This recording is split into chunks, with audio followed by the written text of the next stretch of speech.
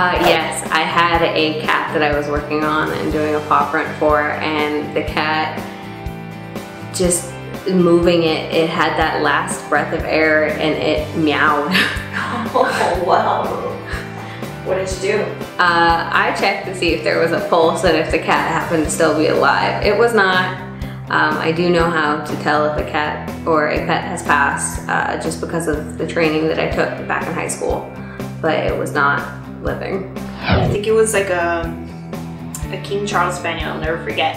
And I think my mom went with me on a pickup. My mom doesn't like me to come alone to pickups late at night. So I showed up to someone's home, and I always get out by myself, and their pet was laying on the floor in their backyard, and there was a couple family members that were around me. And so, you know, we did the paperwork and payment and everything, and then it was time for me to lift the pet. And so it was, you know, kind of larger size Cavalier. And so I placed one hand like in the neck to support the head, and then one kind of like behind kind of to lift him up and put him in the bed that we use, or the carrier that we use. And when I did lift, I felt it sounded like a bark when I lifted.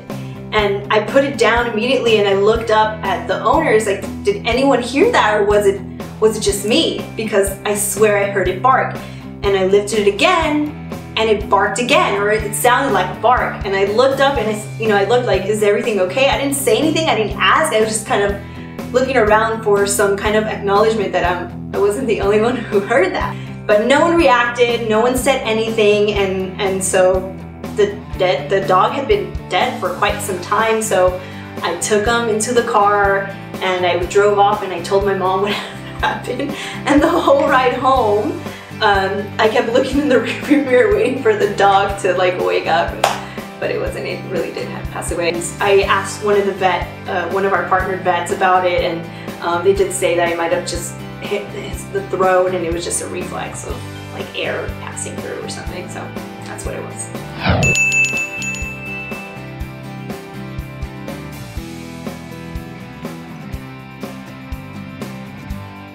The coolest pet I ever got to work on was oh no, what's it called with the spikes?